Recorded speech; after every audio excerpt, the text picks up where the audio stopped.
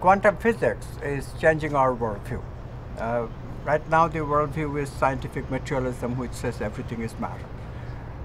Everything is material interactions. Quantum physics is saying that objects are possibilities for consciousness to choose from. So this brings consciousness into the arena, and when you are finished making a logical science based on the idea of consciousness, you find that consciousness is the ground of all being, not matter.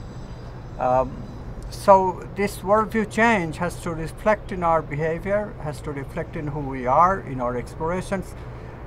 Quantum activism is a way of pursuing this idea. It's a way of transforming ourselves according to quantum principles, and also our societies according to the same quantum principles, so that we can grow together to fulfill the evolutionary needs of consciousness. This new science is giving us new ways of thinking about ourselves that allows us free will, that allows us creativity. The old science was constriction, was like a straitjacket in our against our creativity, against our exploration of meaning.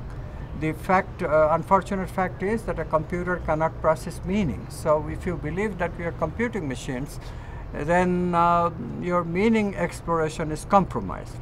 But quantum physics is forcing us to look at ourselves in a new and different way. It's telling us directly that, look, consciousness can be introduced into science only by recognizing that consciousness is the ground of being, and matter exists as possibilities of this consciousness to choose from. But if matter is possibilities of consciousness, then so can the mind be possibilities of consciousness. So in this way, the idea of consciousness as the ground of being integrates both matter and mind.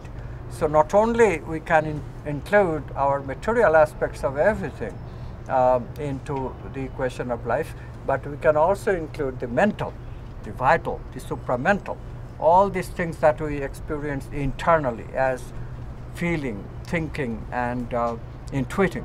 Those things also can be included.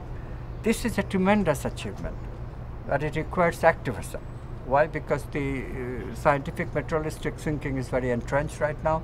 All our social institutions, economics, politics, education, health, religion, everything is based on this polarization of ideas of materialism versus spiritualism.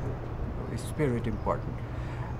This polarization is making us static, rigid. We cannot move.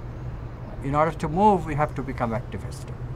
So quantum activism is my answer to all this. And I think it will be your answer too, when you realize that this is one way we can bring not only right thinking, namely the right worldview in our midst that includes consciousness, but also right living and the capacity to earn the right livelihood.